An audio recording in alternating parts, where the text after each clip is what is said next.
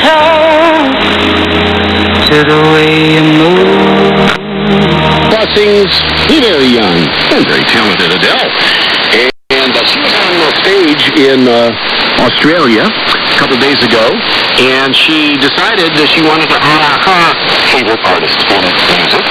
So she did an impression of Beyonce on stage. And you can see it on my page because I posted the video of her doing her best Beyonce impression during her concert, which was fun to watch. She laughed it off. She doesn't take herself seriously, which is good. And so she had a lot of fun. She stood in front of the fan because Beyonce...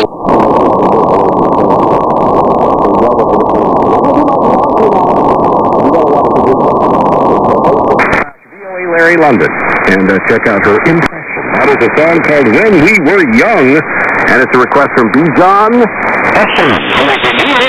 in Iran. So Bijan, we welcome you and all of your Iranian brothers and sisters and co-workers and friends and classmates.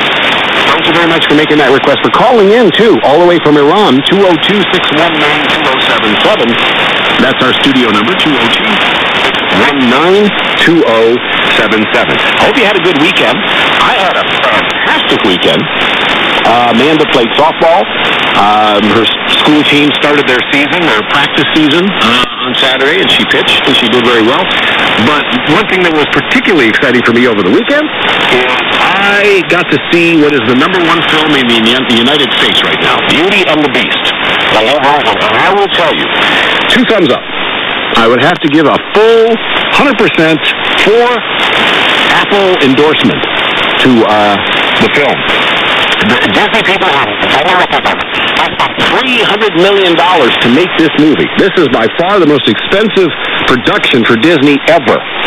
And it is also the biggest opening weekend for a film ever.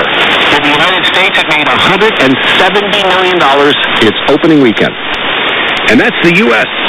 Let's add in the worldwide ticket sales for the film, and hopefully Disney will not only recover their $300 million quickly, but they'll be able to pay Emma Watson, because she is absolutely adorable as Belle in Beauty and the Beast. It's a great film, great singing, and she's come a long way from her role in Harry Potter to be this young, beautiful woman as Belle in Beauty and the Beast. Loved it.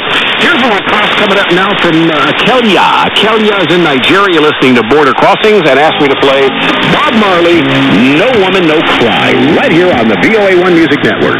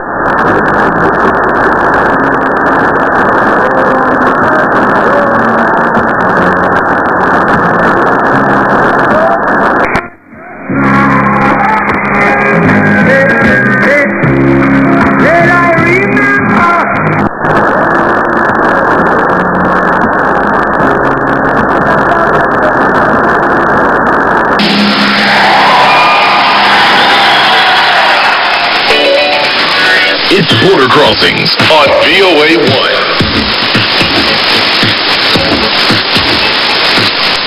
Don't have to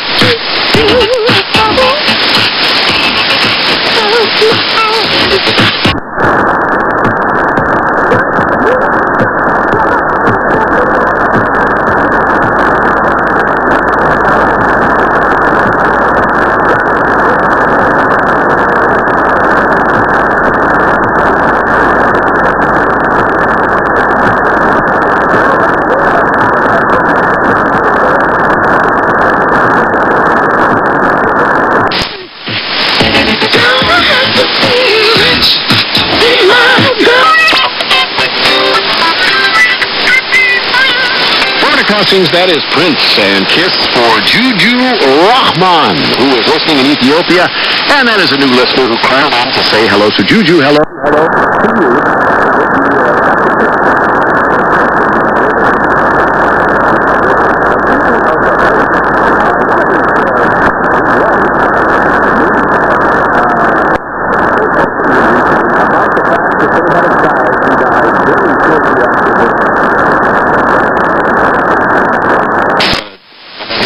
An illness that caused the deformity. Didn't realize it till the child actually was born by C-section.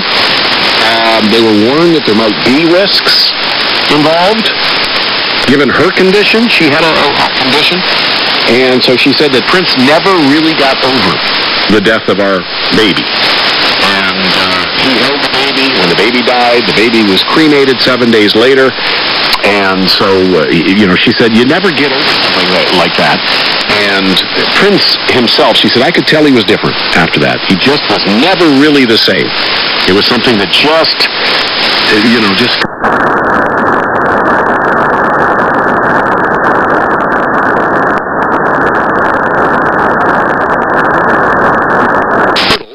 Who are listening to the show. Also, a happy birthday, Ojaswa Singh. And Ojaswa Singh is in India listening and said, it's my birthday today. So happy birthday to Ojaswa. I hope you're having a great birthday. Now, speaking of India, and speaking of listeners around the world who tune into Border Crossings by shortwave, we have new frequencies coming up starting March 26th. That is time change. This coming up weekend, international time change, universal time change. Our frequencies for Border Crossings Hour will be as follows: 4930, 6080, 15580, and 17530. So please make note of that if you rely on shortwave to get the program, like many do in India and other places around the world. Those are the frequencies. I want to say hi to Cletus, who is in Ghana and off to work. Emmanuel Gaboy is listening. Snaharshta Sisodia is another listener in India who tunes into the show. And Snaharshta is a doctor. Jack Gilson's listening. Godfrey Owusu Baldwin is tuned in. Mohammed Taha, Charlie Charles, and Memento Mori are all listening to Border Crossing today on this Monday, the first day of spring. And we've got a request now from India. And this is for Aditha Pratika. It's Simple Plan and Welcome to My Life. Do you ever feel like breaking down? Do you ever feel out of place? Like somehow you just don't belong and no one else.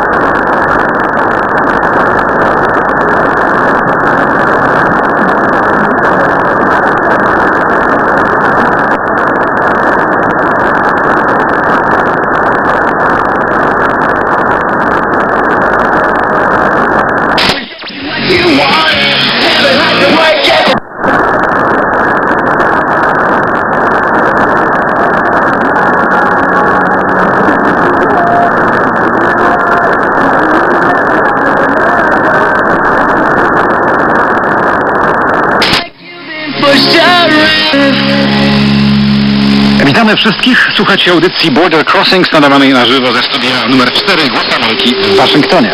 Audycję prowadzi Larry London.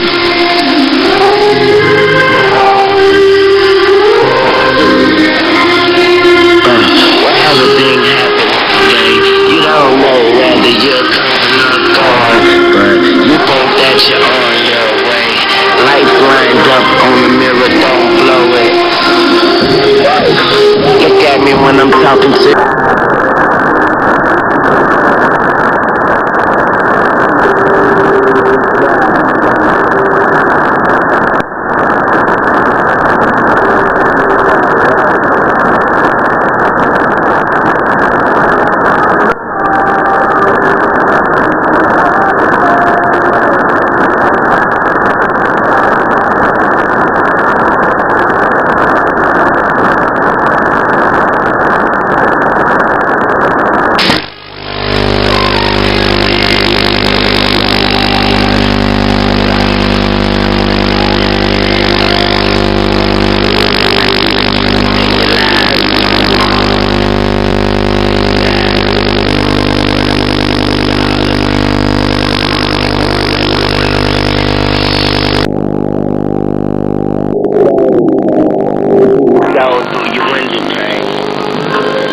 Scars that remain.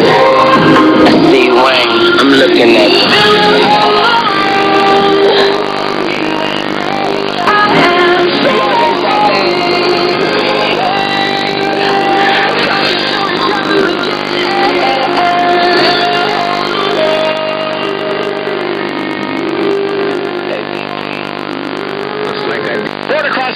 And that guy is known as Wheezy. It's Lil Wayne, and that song is a popular request. Donatus Chorbe wanted that, featuring Bruno Mars, and the song is called Mirror here on Border Crossings. I'm Larry London, and Lil Wayne was on stage last Thursday in Austin, Texas, at the South by Southwest Music Conference, and he told the audience that the Carter 7 will definitely be released. It's an album that's kind of been hung up now.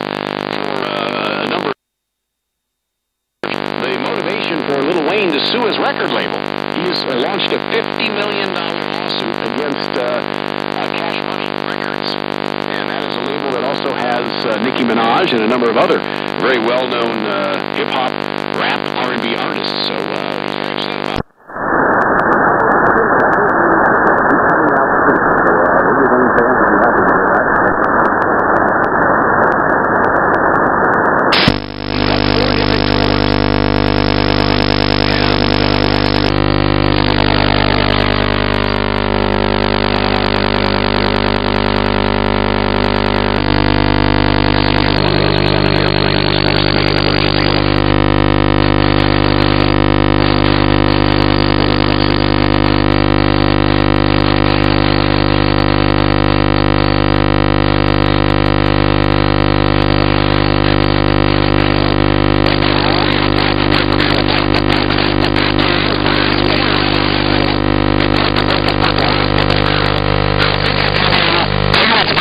Now in the big dance, the Sweet 16, the finals. And March is always the time for March Madness and basketball season and college basketball season to come to an end. I've got a video of a kid whose father is the athletic director at Northwestern University. They lost in the end their game. It's a video of the athletic director's son crying, and he is just, if you talk about being passionate about something, you gotta see this kid and his reaction to his dad's team losing at the very end of the game. I've got videos of Adele doing her imitation of Beyonce, which I talked about earlier. And I also got videos of these twin babies. They're little babies, and they're crawling out of their crib in the middle of the night.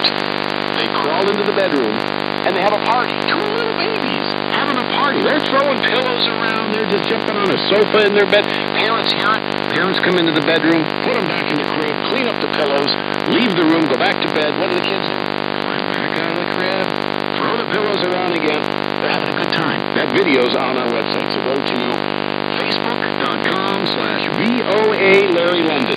This is Border Crossings. Michael Jackson for Tay in Ethiopia. This one's called Beat It.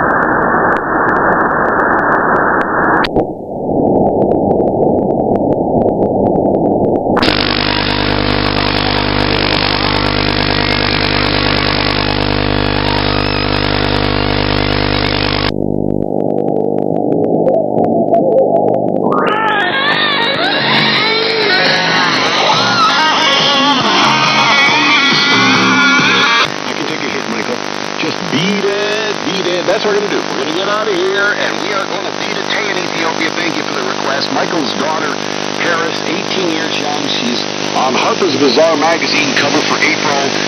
Looking beautiful. Absolutely gorgeous. She's hoping to have an acting career. That's what she wants to do. And she said...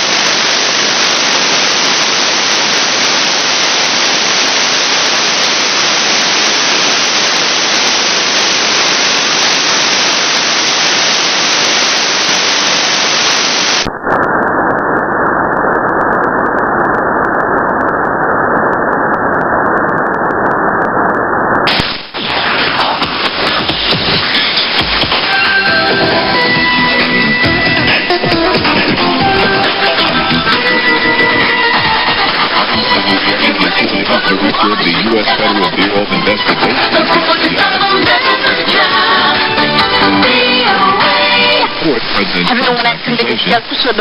President Obama wiretaps his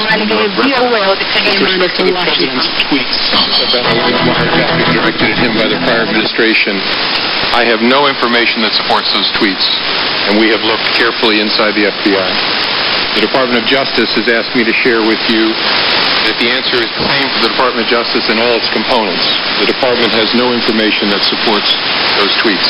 James Comey said the protocol for obtaining a wiretap approval cannot be done solely by any president. Comey also confirmed that the FBI is actively investigating Russian interference in the 2016 presidential election and if there are any links between the Trump campaign and Moscow. The FBI director says investigators are looking to see if any crimes were committed. The U.S. Senate is holding its first confirmation hearing for Neil Gorsuch, the judge President Trump picked to fill a long vacancy on the Supreme Court. The court has been one short of its 9 justices when Scalia died in February of last year. Former President Obama's nominee to fill the vacancy, Judge Merrick Garland, never got a confirmation by the Republican-led Senate. And heavy rainfall has triggered flooding and mudslides across Peru. Thousands homeless. Days of additional rain are in the forecast, and half the country is under a state of emergency, with rainy season delivering about 10 times the normal rainfall. From here in Washington, this is VOA News. Britain announced today it will trigger Article 50, the country's intention to leave the European Union on March 29th. Theresa May is the British Prime Minister. When people voted in the referendum last year, it wasn't just about leaving the EU. I think they did vote for change. They voted the way the country works, to make sure that it works for everyone, not just a privileged few. And as part of that, we want to have a plan for government about building a stronger economy. Article 50 of the EU Treaty covers how a member can withdraw. The breakup began with last year's referendum, which British voters narrowly chose to leave the EU. The vote appeared to be driven by anti-establishment sentiment and the feeling the EU governing structure has taken too much control away from the common British citizen. Pakistan opened all border crossings with landlocked Afghanistan for travelers and trade convoys Monday, a month after closing them on grounds terrorists were using Afghan soil for plotting deadly attacks against the country. Prime Minister Nawaz Sharif has taken the decision as a goodwill gesture and hoped the Afghan government would take steps required to address the reasons that triggered the border closure, according to an official statement. A presidential spokesman in Kabul welcomed the Pakistan Pakistani decision, but reiterated that closing borders is not the way to address political issues between the two countries. U.S. Homeland Security officials are scheduled to begin fingerprinting refugees held on 2 Pacific islands. Some of them will eventually come to the United States. Australia paid Nauru and Papua New Guinea to accommodate more than 2,000 asylum seekers whose living conditions on the islands have come under criticism from human rights organizations. President Trump has reluctantly agreed to accept the refugees under a deal signed by his predecessor with Australia, calling the agreement, in Trump's words, a dumb deal.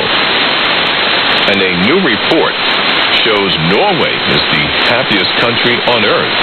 Norwegians are responding to the result of the report this way. I think it's a work-life balance. So we have a big tastiness. So we get free education, free healthcare, and yeah, it's really good to the nature. The answer to why Norwegians are happy is a bit boring. It's well-functioning institutions. So the schools, healthcare, police, all the bureaucracy treat people with respect, and that trickles down and makes us all happy. The World Happiness Report also said Americans are getting fatter and suggests that it takes more than just money to be happy.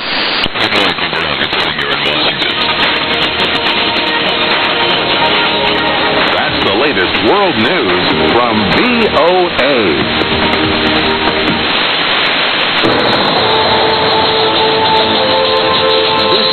Africa News Tonight on the Voice of America. To Africa News Tonight from the English to Africa service of the Voice of America. Your source for Pan-African news and world developments. I'm Kim Lewis in Washington. And I'm Yehis Wuhid, coming up on Africa News Tonight. I just spoke to the Italian Coast Guard, and they confirmed that 3,000 migrants were rescued off the coast of Libya on Sunday as they were trying to make their way to Europe across the Mediterranean. After some calm weather, the migrants are now beginning to arrive in large numbers and taking advantage of this fine weather on the sea. That's reporter Josephine McKenna in Rome. Full details coming up. Also, at least 10 people are reportedly killed in drought-related clashes in central Kenya. And after more than 40 Somali refugees were killed last Friday, the Arab coalition fighting rebels in Yemen has called for the port of Hodeida to be placed